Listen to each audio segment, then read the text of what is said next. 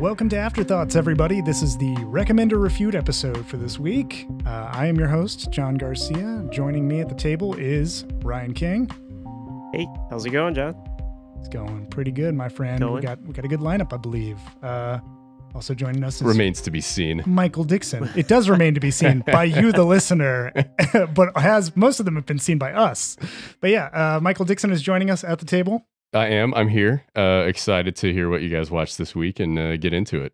Oh, yeah. Well, let's dive right in. Ryan, I believe you are kicking us off. What you got for us? Kick us off. I have recommends, though we need to get some refutes in here. I feel like we've been on a recommend. I'm on the way.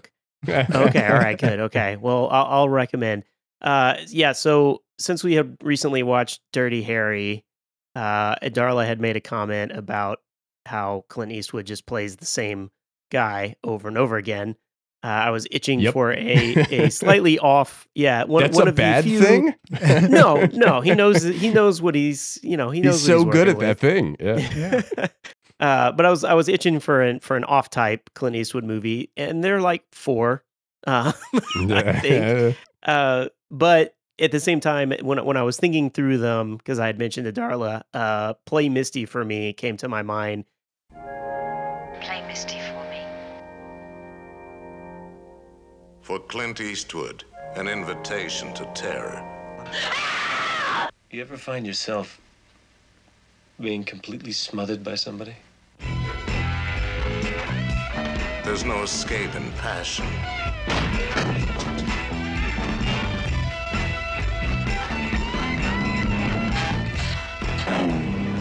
There's no escape in speed. There's no escape from terror. Play Misty For Me.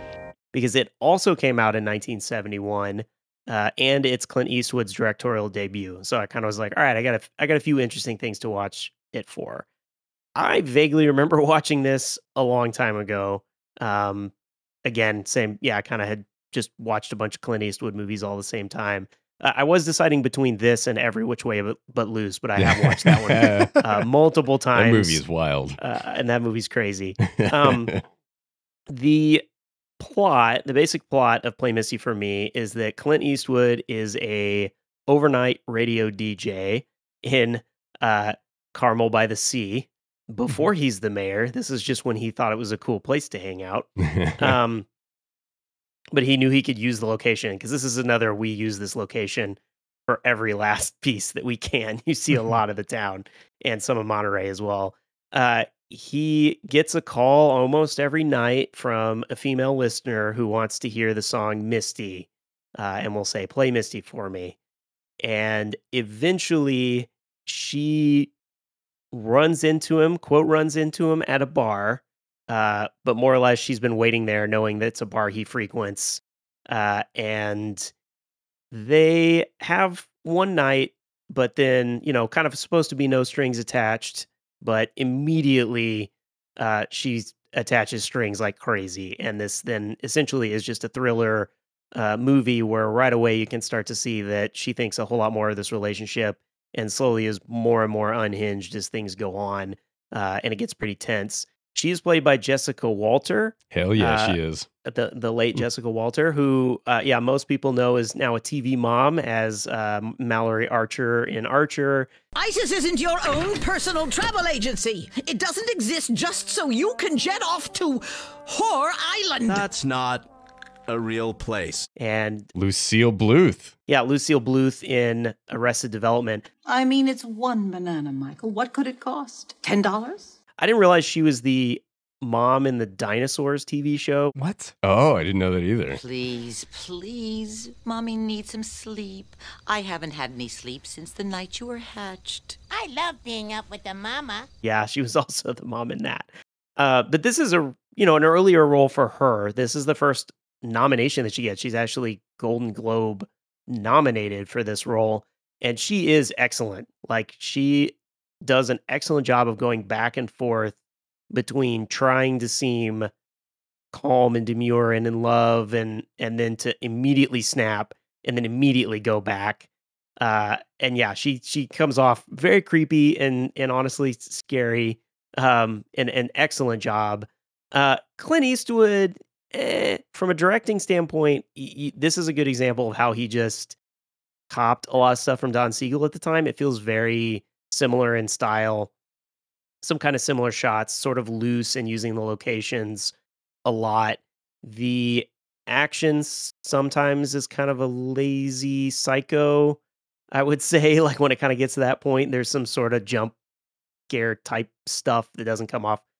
It works, but it also, I'm kind of like, all right, we get it. This movie is definitely kind of like by the book, straightforward. You generally kind of know where things are going, but it's still very tense. Like he does a good job of making it tense, and Jessica Walter, I think, just really carries it through excellently.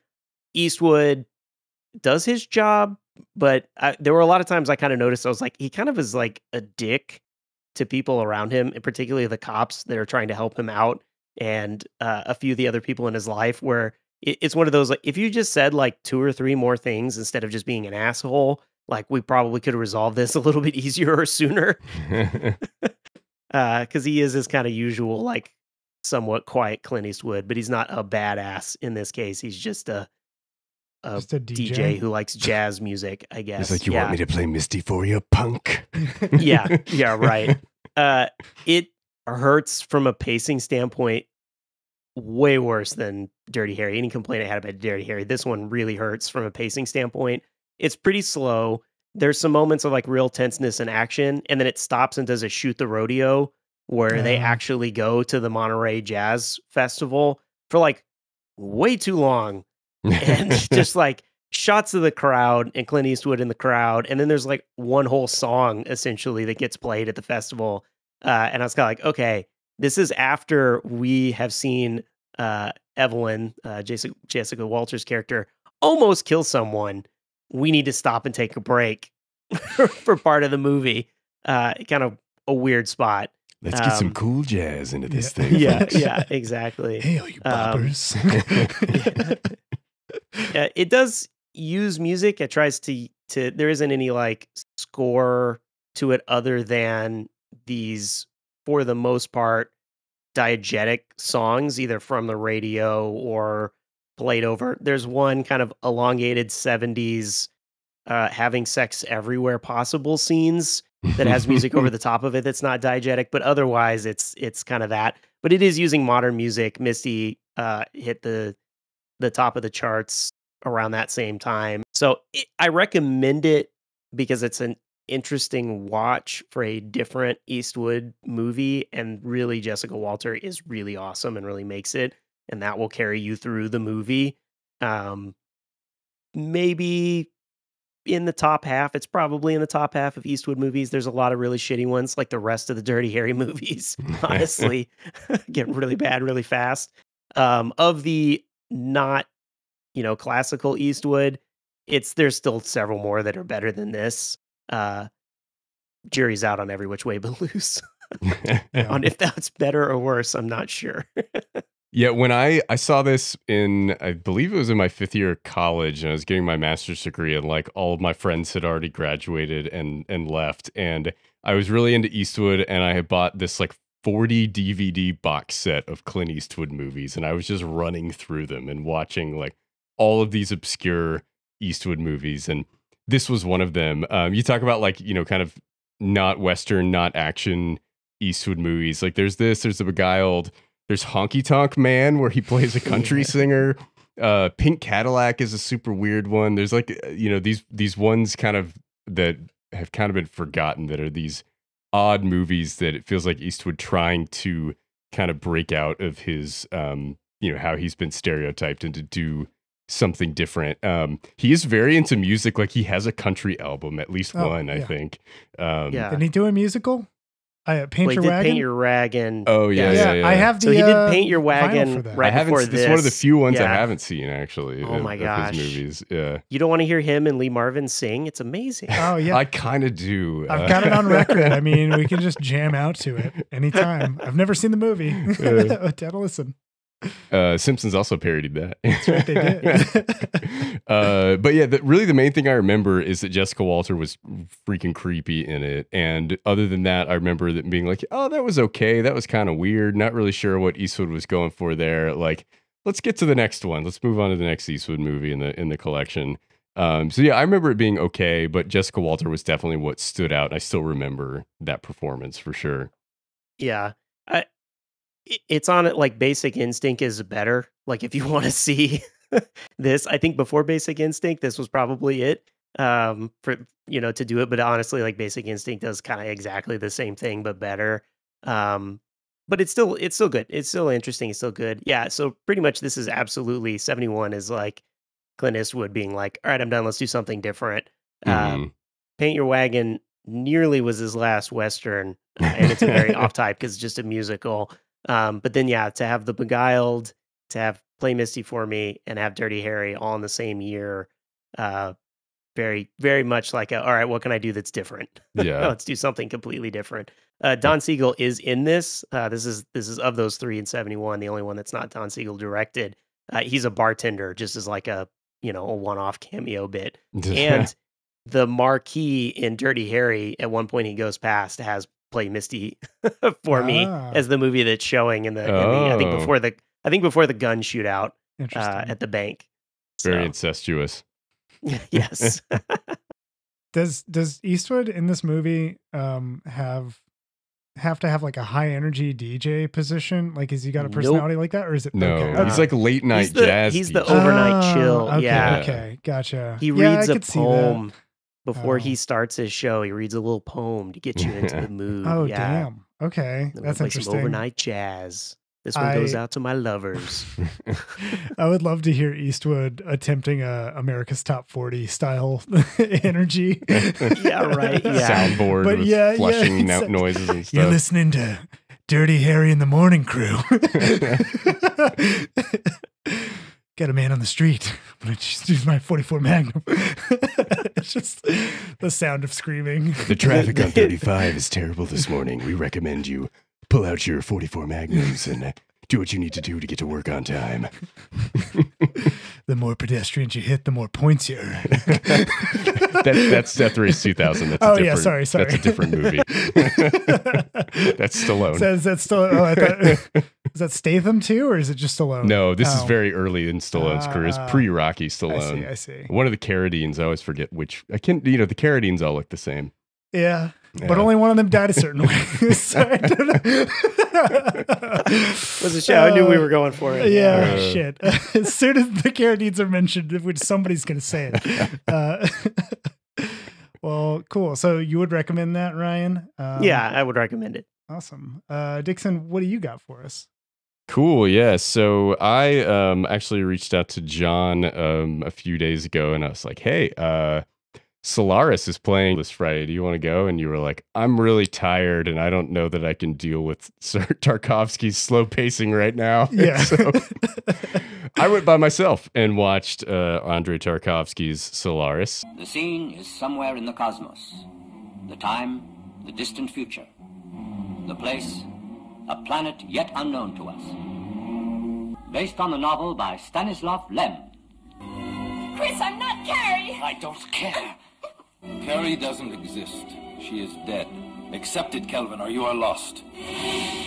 Let us take you with us to Solaris, planet of mystery, embodiment of man's latent conflict with the unknown. Man, face to face with his conscience and with his past. Directed by Andrei Tarkovsky. Good luck. Donatas Banionis. Vladislav Dvorjetsky. Natalia Bondarchuk play the leading roles in Solaris. We have talked about Stalker in the past. I think Solaris is a fascinating film. It's his, kind of sci-fi space epic. Actually, when I was going to the movie, I got a text from some friends right before I was leaving that were like, hey, we're going to the UT baseball game. You want to join?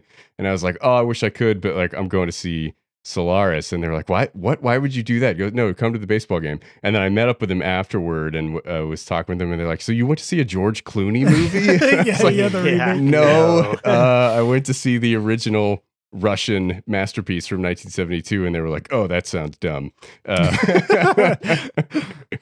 But Solaris is a movie that was made in Russia kind of in response to 2001 A Space Odyssey, and it's based on a Polish book, I believe, of that title.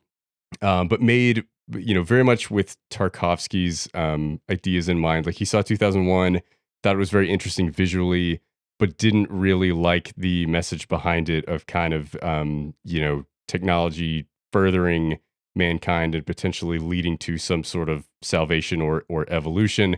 And he kind of had a negative view of technology and made Solaris as more of kind of questioning human advancement and exploring into space. It's a long movie. It's 2 hours and 47 minutes, and it's very slow. If you've seen a Tarkovsky film, you kind of have to get on his wavelength when you watch the movie, kind of slow your heart rate down a little bit and just kind of be willing to let him take you where he will. He's famous for doing a lot of long shots and just very kind of pensive filmmaking style. The movie looks great. It starts out on Earth. There is a space station called Solaris that is investigating another planet, and the crew members have potentially gone insane. There is one guy who has come back from the ship and said that he has seen all this crazy shit, and nobody believes him. And they're sending the lead character, who is this psychologist, up to the space station to investigate and see what's going on. When he arrives there, only 2 people are remaining on the space station. One person has just committed suicide, and he is kind of trying to figure out what's happening. The first guy he meets says, "Hey, just so you know, there are only 2 of us here, plus you. If you see anything else, just be cool. Just, don't lose your shit." And then the lead character begins to encounter other people on this space station that are not these 2 scientists. And the film gets to a lot of fascinating ideas from there. And I think there's a lot of different things you can take away from Solaris. The planet that they're visiting has this massive ocean that they are hovering over, and they say that the ocean is this kind of, it's a brain in and of itself, and they're trying to figure out how to communicate with it. And they believe they're receiving messages from the ocean. They're trying to communicate back, and some scientists are like, we got to shoot radiation at it and try to blow it up, or, we need to leave entirely, or, different kind of approaches to what they want to do and what it means to actually learn more about this planet. Do they want to conquer it or try to learn to live with it, or should they leave? And I think the film is just pretty fascinating in its exploration of those ideas. Kind of my main takeaway from the movie, and I'm curious, I know, John, you've seen it. I think, Ryan, you have as well. Yeah. But my main takeaway from the movie was I thought it was an interesting kind of message to live in the moment and not get too caught up in the past or the future.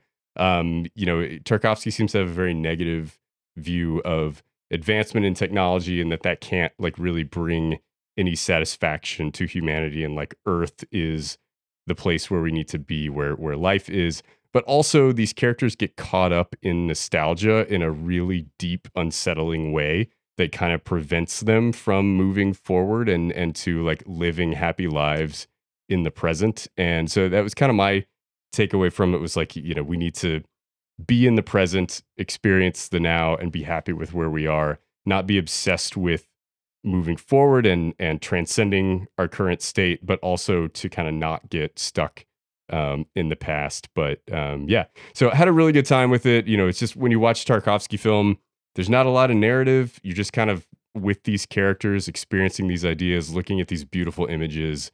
And so, Solaris is great. Highly recommend anybody to go check it out. Yeah. It makes sense that your takeaway would be to live in the moment, because Tarkovsky has, I think, an interview where he's just laying in the bough of a tree, just expounding that people don't, all the kids in the modern day just rush too much, and you just slow down and just breathe. And then all of his other, you look at all of his other movies, and they all have that kind of slow, methodical pacing to draw you in and hypnotize you. So it makes perfect sense. But yeah, from what I remember seeing this movie, it was very much reminded me of, it's a good version of Michael Crichton's Sphere, where people just start seeing manifestations of things from their subconscious. And in that movie, it's just schlock, and there's a bunch of terrible shit that happens to a crew. I think Sam Jackson's that movie, if I can't remember. No, he's not. I'm thinking of Deep Blue Sea. Sorry, everybody. I was going to say, does he get eaten by a shark? He gets eaten by a sphere. Yeah, but I just remember in this one, like, people seeing like dead loved ones and starting to change their behavior because they see their dead loved ones and believe that they're back, and it like really impacts their rationale and how they can think in the moment in the ship and what they do, and it impacts how they actually interact with real like corporeal people that are there. And that's pretty much all I remember. I also remember being very unnerved for most of it, trying to figure out what's real and what's not, and getting sucked into that kind of delusion along with the characters. So it really draws you in from that angle where like, people just come out of nowhere and they're talking about something and you're trying to keep up with what they're talking about. And then suddenly you're like on a farm or something. And it's like, what the fuck's happening here? And, just, it moves it moves slow, but at the same time can like whip you into disorientation really fast. Yeah, for sure. I have seen it, and I've also seen the George Clooney one, which doesn't understand the source material or the previous movie. I haven't seen the George Clooney one, but I have no desire to. I assume if you see the trailer, you know enough. Yeah, pretty much. I really like the author who wrote Solaris originally, Stanislaw Lem. It's hard to find science fiction that isn't English science fiction originally, and even a lot of Lem's material I have no way to read because it's only in Polish. But a few of his things have come over, and particularly the things post Soviet Union, where he kind of got to be a little bit more freewheeling in what he was talking about. I think he got into some really interesting ideas. I will say for the movie, again, it's different from the source material. It is much more an artistic piece. In the same way with Stalker, I feel like Roadside Picnic doesn't make a movie. It's too hard to make it as a movie and have it like visually give you the same feeling. But Stalker does a good job of giving you the same feelings without being the same thing. And Solaris, like, it's so much from the character's mind and their loss of the reality, and the fact that you're like on a sentient ocean planet, which is a crazy idea. That it again I don't think it like works if you just try to one it. So again, I like that Tarkovsky takes his own way with it. It's different. I think he's trying to tell a different point from necessarily what the book was telling, because I do think he again like glosses through whatever he's at and is like, all right, this seems cool, now I'm gonna go make my own thing. He Jodorowsky, which honestly, like, yeah. Well, I was gonna say like 2001: A Space Odyssey is also kind of like that, you know. So you kind of have to some degree, and I know Lem didn't like the movie. Because I think Lem's main point was that it's one. I like the interesting idea, and this is in the Solaris movie as well. Of like, we think extraterrestrials are going to be some other human that's green.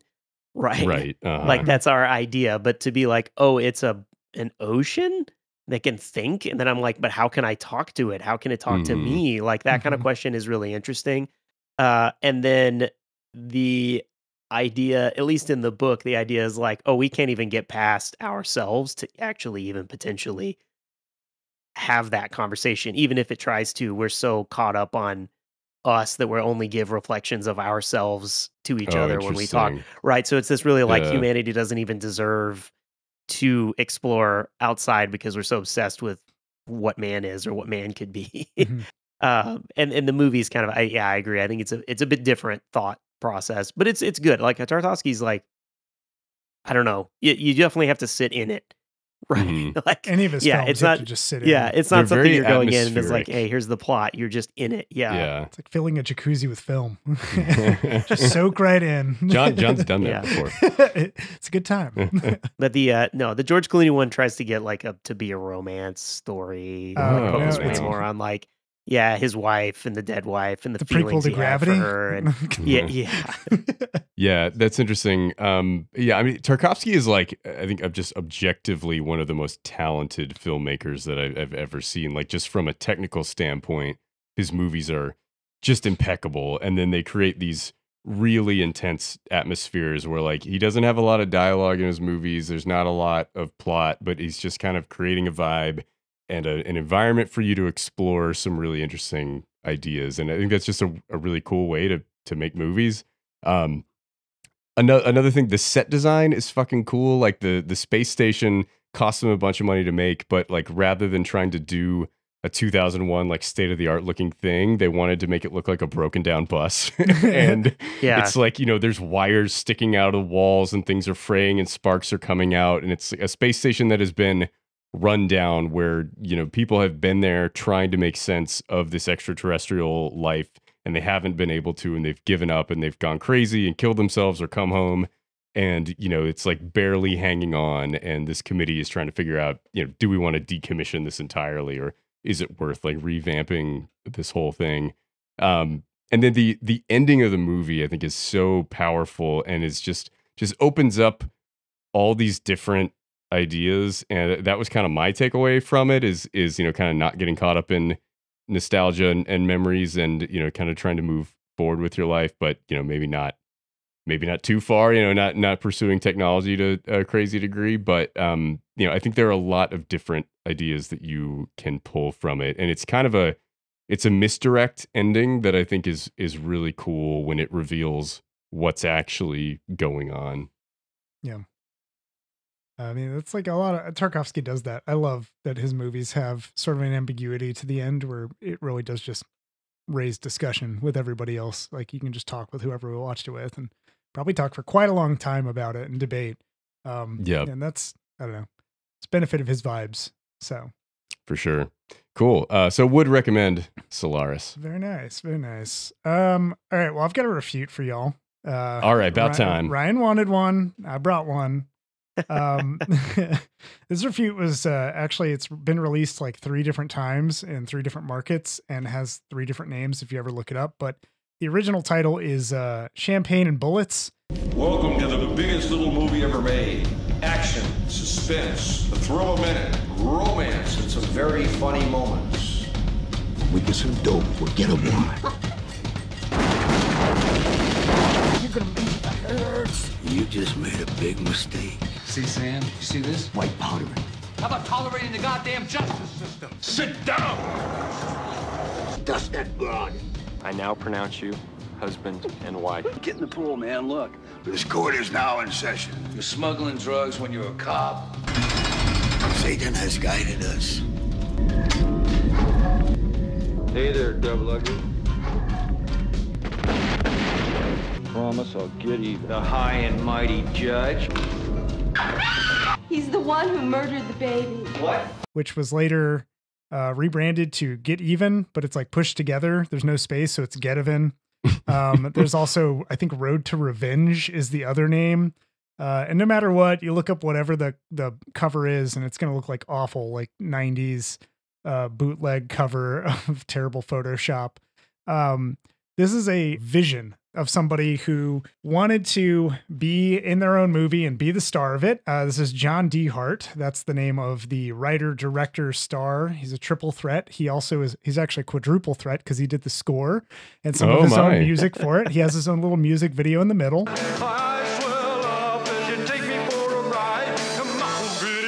Let's do the shimmy slide. The regular John Carpenter. Yep. He scored his own romance scenes as well. This stars Wings Hauser, who's a genre actor. If anybody has ever seen Wings Hauser in a movie, this is the movie that I recommend you see with Wings Hauser. I know I'm refuting it, but Wings Hauser's drunk for the entirety of this film and gets progressively more drunk as it goes on. There's no life circumstance that our Savior can't help you with. Okay, so could you ask our Savior to help me out with the rent and child support and utilities, and while you're at it, I'd like to ask him about reinstating me into my new job as a policeman, okay? And it's also got Pamela Jean Bryant, who I believe is Miss March of 1978. Hey. The basic premise of this movie is that John De Hart's character is a cop who is betrayed by his commanding officer, who sends him and Wings Hauser into a raid and then frames them for stealing drugs. And that's because his commanding officer is a Satanist who sacrifices babies under the blood moon. Sure. Okay. And Pamela Jean is his love interest, who escaped this Satanist cult right before they sacrificed a baby. So, you know, she's still pure. She didn't join them. And the whole movie is about John De Hart stroking his ego. That's basically the entirety of it. Of course, he's trying to take down his commanding officer, I guess, even though he's not on the force anymore. He becomes just a vigilante. And we just watched Dirty Harry. So, hey, very fitting. We bring up another movie about going above the law to get revenge and justice. Probably the best parts of this movie are trying to understand what the fuck is even going on with the plot, because it ambles. I have a Blu-ray of it. Despite refuting it, I own it. And John De Hart very surprised to gave hear this. a 25-minute audio interview where it was just like bullshit. It was amazing to hear him speak from the level of delusion he was speaking from. And I knew going into this, he used to be a lawyer. And so I thought, oh, he made all his money and then he made this movie using that money, right? Like you fulfill your fantasy of being an actor after you've made all your riches. Apparently he made this movie like 3 weeks before passing the bar and becoming a lawyer for 25 years. Yeah. So I was really surprised to hear that. And his justification was he used to be in a lot of Shakespearean productions and they would always make him like not a character. Like they'd make him the tree in the background or some shit. Yeah. And he got pissed off and decided, I'm going to make my own movie and I'm going to show you how good of an actor I can be. A very Wiseau thing to do. And he hired all the big talent, no Mickey Mouse stuff. And so when he got Wings Hauser in his interview, he was like, yeah, Wings is just a total pro, you know. He didn't even really read my script. He just read the character and understood who it was. And I was like, this man thinks that Wings Hauser understood the character he wrote. Wings Hauser understood Jack Daniels, the character, and embodied that. Is Wings his legal name? I don't know, but I hope it is. It's kind of fucking rad. Did his mother name him that? I will say, in most scenes, Wings Hauser clearly is improvising and he's not doing too much effort to do so. There's a sequence. I'll set the stage real quick and let y'all know out there. Here's what the tone feels like in certain scenes. And it's got a heavy whiplash to it. Wings Hauser is in an abusive relationship with his wife. He's the abuser, I guess. And she left home, but we're supposed to feel sorry for him because she wants alimony. So he starts like a cult of Huckleberry Finn, and then gets arrested for living like an anarchist lifestyle. And when he's in jail, he drinks bleach. Hey, what are you doing, man? In a very dramatic scene where he retches on the floor, writhing, dying. Oh my God.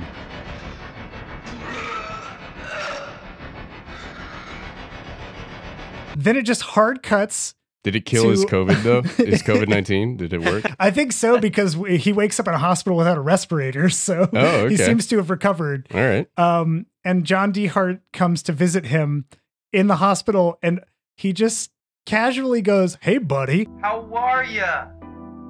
I'm doing really good.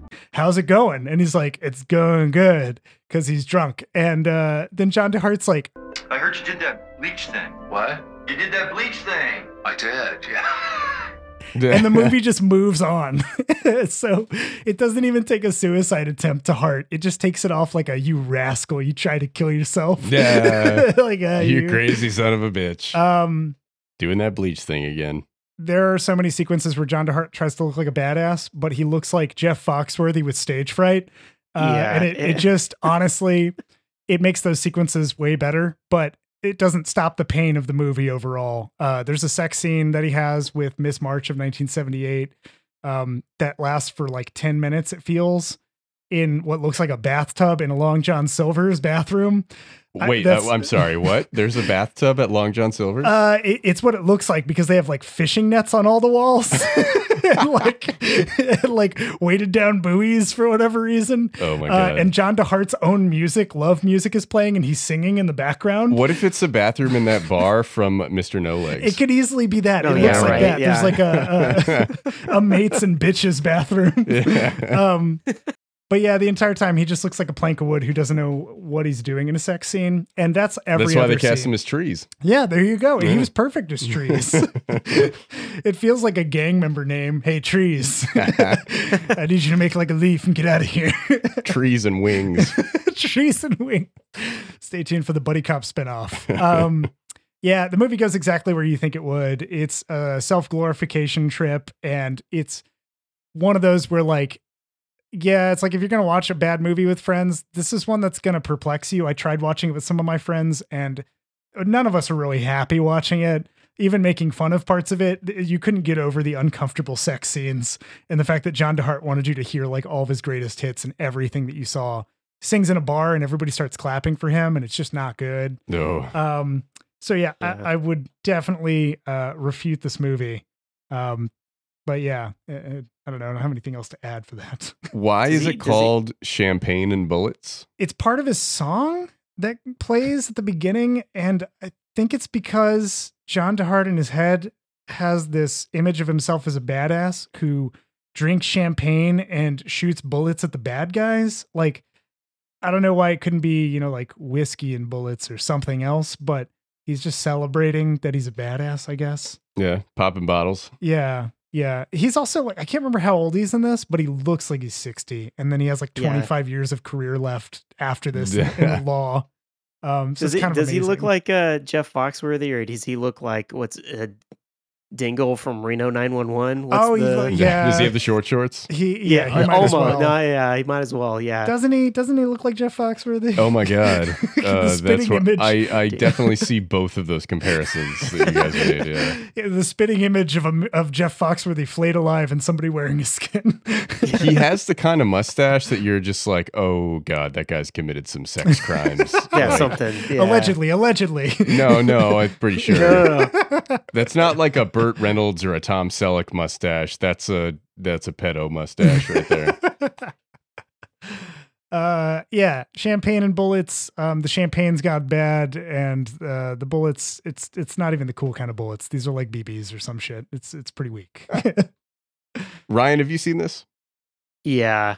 I knew it. Well, I was just yeah. waiting. I was like, surely you watched this with John, didn't you? No, yeah. I don't think we watched it together though. I don't think so. You found it on YouTube, didn't you? Yeah, I've just watched. There's so many of these really, really bad things like this that get uploaded to YouTube. This Suburban Sasquatch. Yeah. No, I agree. This is like it's hard, right? That line of like good and bad and like watchable. Like this one's at that like. There's definitely there are moments. Yeah, the whole like Judge is a cult. The whole thing with the cult and all that is so over the top that like that's kind of becomes funny. But then you have to sit through like uncomfortable scenes of this guy thinking he's badass. There's a whole which scene somehow where he takes Miss March out on a date and reads her Shakespeare from memory, and you just sit there and listen to him quote Hamlet, and that's like the scene. Weird. It's not good. And she's like, yeah, she's such a great actress too. She's so totally into it. Honestly, she does the best work in this movie. She's really trying. It's true. She is probably the best of everything that's in it. Yeah, Wait, it doesn't quoting quite hit Hamlet. that. Is he doing like a suicide monologue at her on this date? To be or not to be, that is the question. Whether it is nobler in the mind to suffer the slings and arrows of outrageous fortune, or to take up arms against a sea of trouble by opposing in them. Doing to be or not to be? To be or not to be. That's exactly what he did. Wow, okay. Yeah. It just never hits that. Like there's something about the room that it feels like there's supposed to be a joke in the room that you're not getting, and so you're intrigued. This one falls into that. Okay, clearly this guy's just making a movie. Yes. Right. Like like, okay, he thinks he's way cooler than he is. Where with the room, you're like, does he think he's way cooler or not, or what? Like there's that confused expression on your face that makes that work so well. This is one of those where it's sort of like, all right.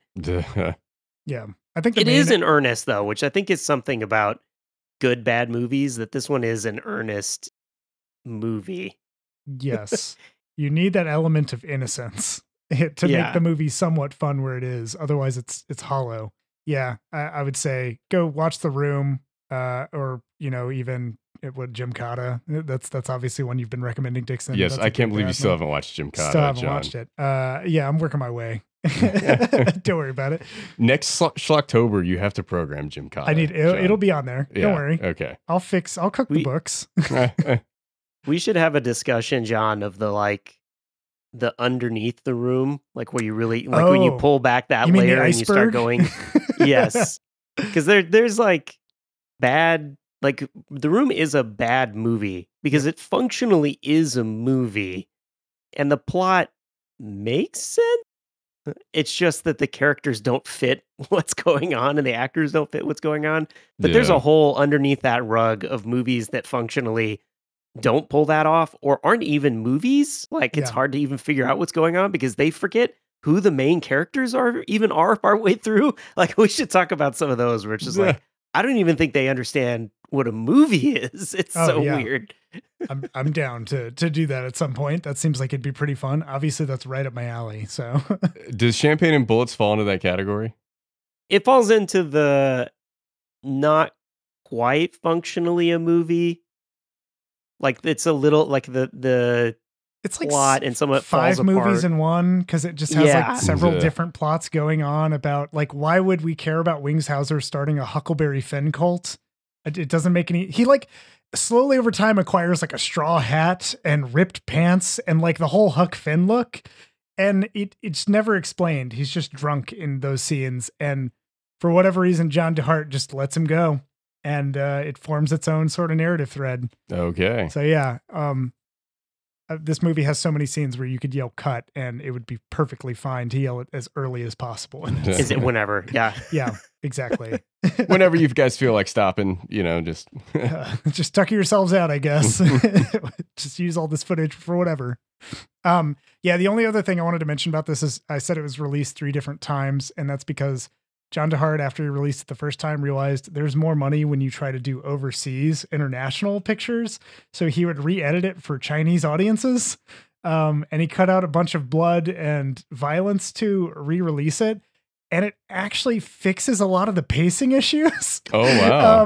And it makes it way more bearable to watch. But the one that I've seen is the true Champagne and Bullets full director's vision. Does your Blu-ray have both cuts? It has all 3 of the cuts. It has Get Even, it has Road to Revenge, and it has Champagne and Bullets.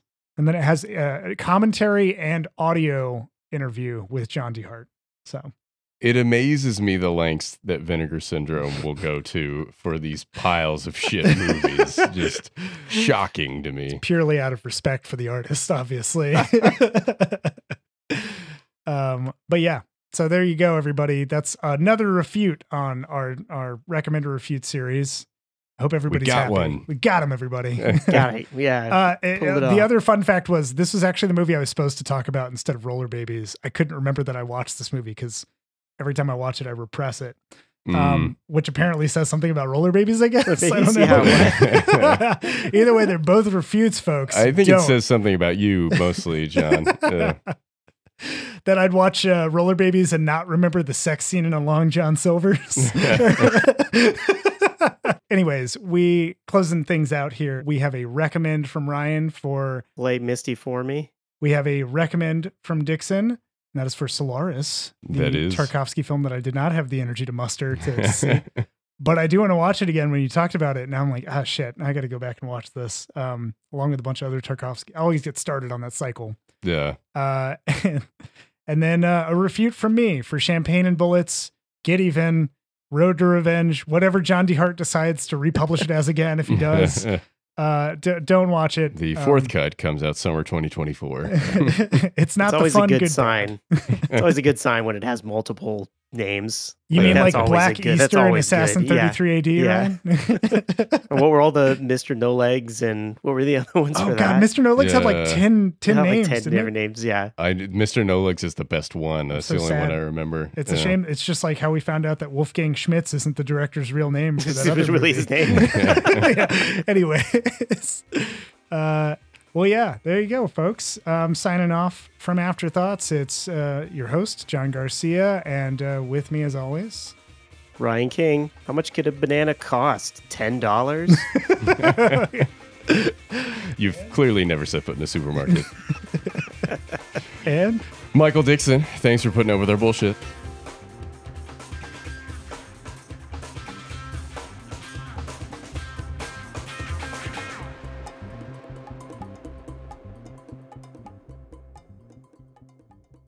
Hey there, movie buffs, TV toughs, and all listeners in between. John here from the Afterthoughts podcast. I just wanted to drop in at the end of this episode and say thanks for listening. If you've got afterthoughts of your own to share, hit us up. You can find us on Twitter, Facebook, and Instagram at The Afterpod, or jump into a conversation on our Discord server. You can find info for this and more at theafterpod.transistor.fm. Thanks again for listening, and we'll catch you on the next episode.